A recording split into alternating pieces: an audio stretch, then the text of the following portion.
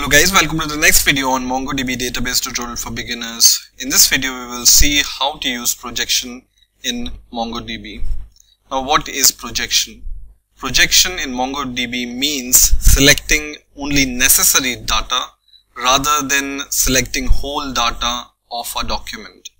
And the basic skeleton of using this projection command is almost the same as finding it.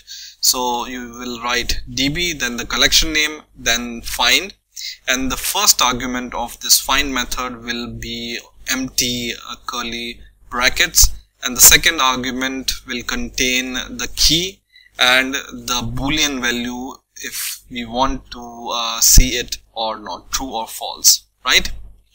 So let's see how we can do it. So the first command I'm going to give here will be db.student.find so that we can see all the data. So just student.find here, and let's execute this command, and it gives all the data we have. Now in this find command, for example, we just want to see the first name of every student and not all the data from all the documents.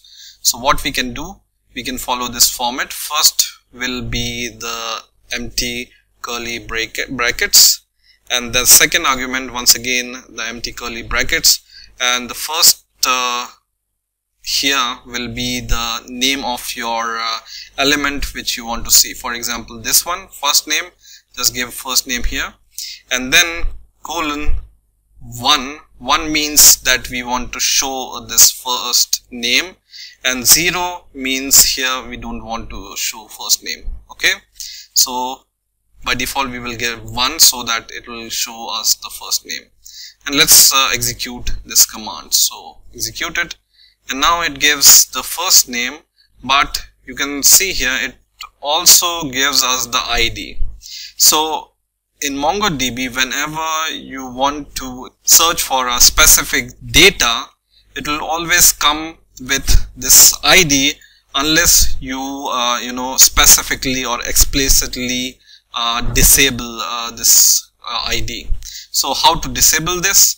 Once again, what we can do here is just give the comma after 1 and then give your ID name, which is underscore ID, and then the boolean attribute. In this case we are giving 0 or false so that it will not show the value of ID. Okay, so just execute it, and now we only see the first name here.